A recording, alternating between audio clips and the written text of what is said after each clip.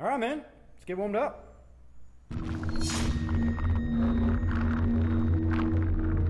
Hey, what's up, friends? So this is just going to be a simple CrossFit warm-up modified so you can use the least amount of kit as possible. So what you'll need is an ab mat or something. You can use a towel, a stick, broomstick, and then maybe a set of rings and a pull-up bar, but you can kind of use whatever's at your disposal.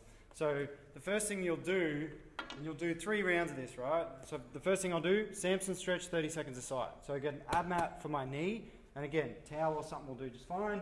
And then what you'll do is interlace your fingers and then push them to the sky and take a knee on the mat. So if I do that, take a knee on the mat, and then interlace my fingers, push them to the sky, and then push my hips forward, but I'm not arching my back here. I'm just kind of keep my abs on tight, pushing my hips forward, and then pushing my hands above my head. So you can do that for 30 seconds aside, or just count your breaths. So you're going to do like 5 or 6 breaths each side. Once you're done on one knee, you'll switch to the other knee and you'll stretch out the other side.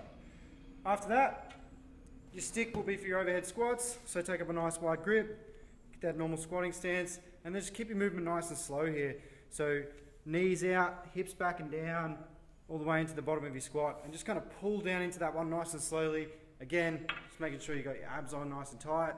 After that, so let's say we do 30 seconds aside of the Samson, you'll do 10 overhead squats and 10 sit-ups, so that's what your ab mat's for. And again, towel, whatever, doesn't matter. I can go this, just sits in that lumbar curve. So you're creating like a fulcrum for your back to work off, so you're not destroying your back doing sit-ups.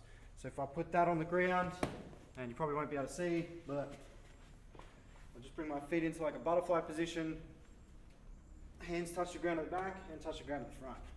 So all we're trying to do here is, traditionally this workout or this warm-up calls for like a GHD, just trying to eliminate that if you don't have one. So ab mat sit-ups, 10 reps, and then after that you can go into 10 reps of your Superman.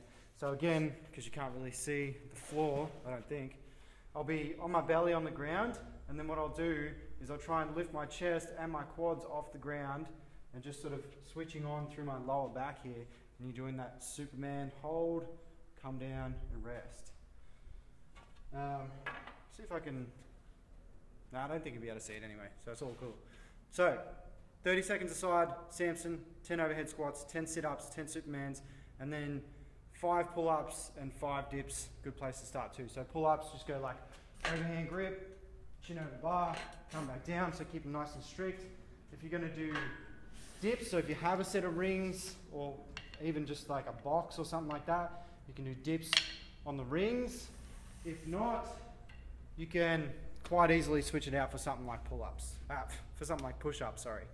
So yeah, and you just do that 3 rounds, and that's a good whole body warm-up with minimal kit. 30 seconds aside of your Samson, 10 overhead squats, 10 sit-ups, 10 Supermans, 5 pull-ups, 5 dips, and that's it.